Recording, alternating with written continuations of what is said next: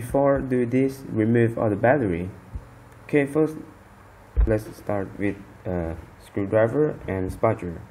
So remove the 2 screws down there.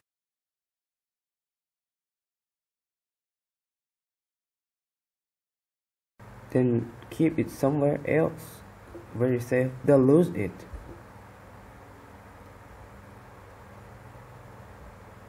Okay, then I'm gonna use Spudger. Before that, I'm gonna use some bubble wrap to put on the desk and put the calculator on the bubble wrap so it won't go away and having some smooth surface. So then I use Spudger. To do that, use Spudger to pry open at the corner of the TI link. To down there have 2 clips, so try to open. If you open it first time, it's gonna take a lot of effort to do that.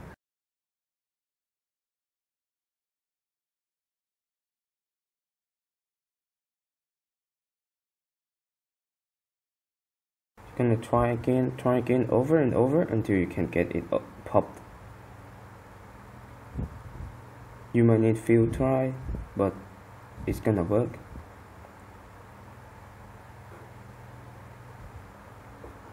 Okay, go a little bit, don't use much force, you can break it, it's very fragile.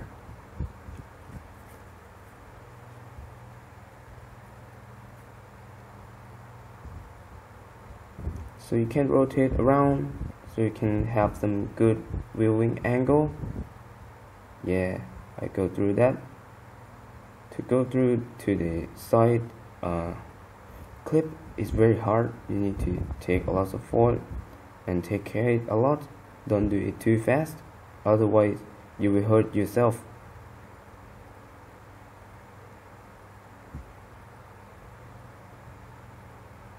It's very hard there. Do it a few times, it's gonna work. Try to switch from the left side to right side. Maybe if you can get the right, the left is easy.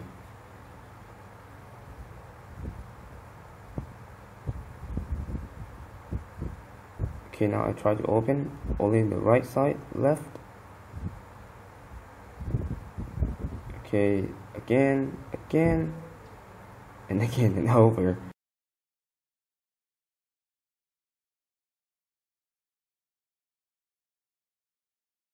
Okay, it's popped out.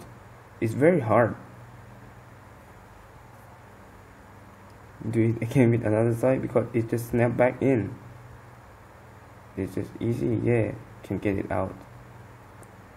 On the top part, it has a 2 clip, but you want to lift it up, yeah, it's just fine. Okay, just cleaning things up a bit.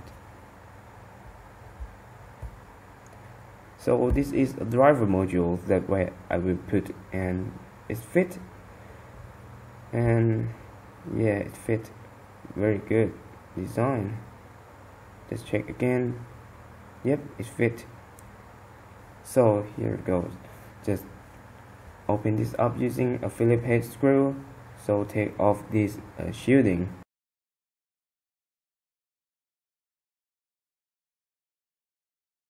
And you can take it off very easy.